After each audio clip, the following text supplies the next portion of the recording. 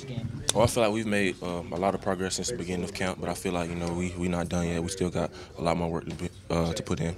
Coaches talked a lot about getting a four-man pass rush up front. How do you see that progressing? How's that going? I feel it's going good. Just getting speed, guys that can move on the field. But so far in camp, it's looking pretty good. You guys stress sacks in this defense, and as opposed to maybe just affecting the quarterback and getting him off of his spot.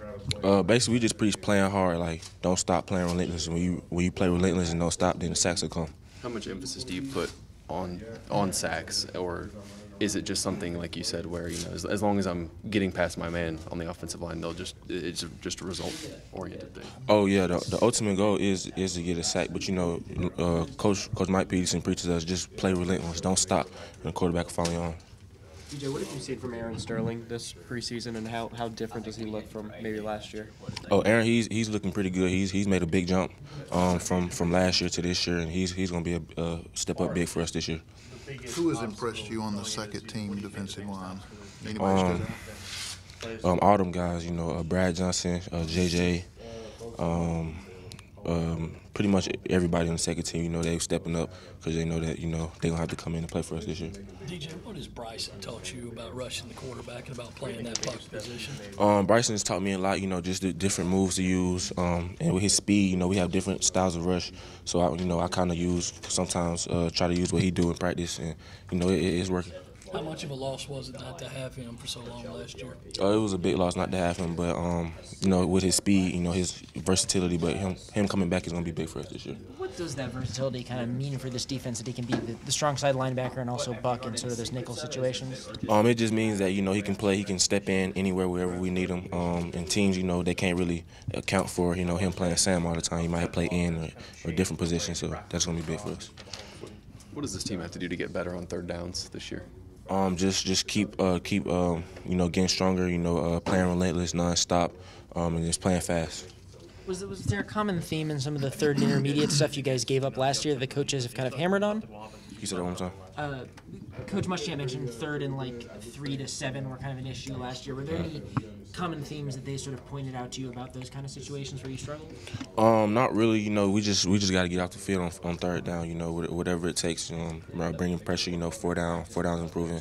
So just getting out the field is one of our big emphasis. How difficult is it playing against this offense? It's very difficult. Those guys, they move quick, so we got to get the call and get them lined up. We've gotten a lot better defensively as far as getting the calls and getting lined up this camp, but we're still improving. We heard a lot yesterday about how good the running game is looking. What have you seen out of those guys? I've seen a lot.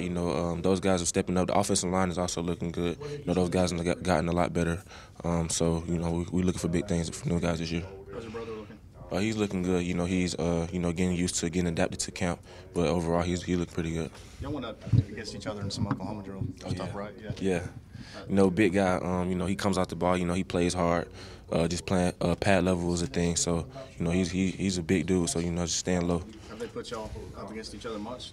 Oh no, we don't really. We went against probably that one time, or twice. But other than that, not really. What was that like? Was that the first time you'd really squared off against your little brother? Yeah, first time ever. But it was fun. Just seeing him just playing. But that one, I had to get him back. Was there any trash talking?